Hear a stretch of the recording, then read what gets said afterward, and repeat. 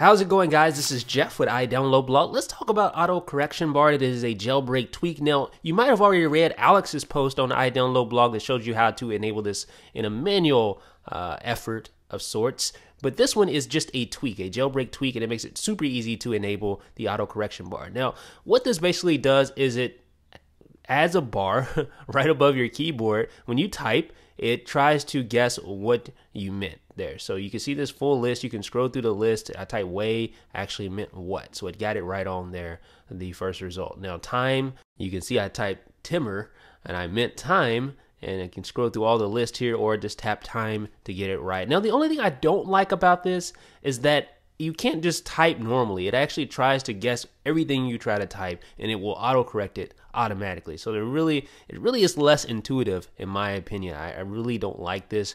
But if you think you would benefit from autocorrection of this sort, then you can of course go to Cydia, download this tweak, and enable it. Now let's go back to our go back to our preferences actually here. Let's go back to the settings. There is Autocorrection Bar in our settings panel. There it is right there. There's Autocorrection Bar, and you can actually enable an action button that sits right to the right of your Autocorrection Bar. You will need to respring anytime you make any changes to the preferences, so keep that in mind.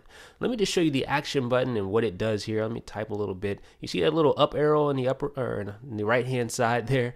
If you tap that up arrow, you'll get the action. This probably works really well with Action Menu by Petrich, who also developed this tweak, as we'll see here as we navigate over to Cydia. So that is Autocorrection Bar. It used to be you would have to enable it manually, but now, courtesy of this jailbreak tweak, you can just install it and go. It does require iOS 4.3 or higher, but it also requires 5.0 to enable the action button, so just keep that in mind.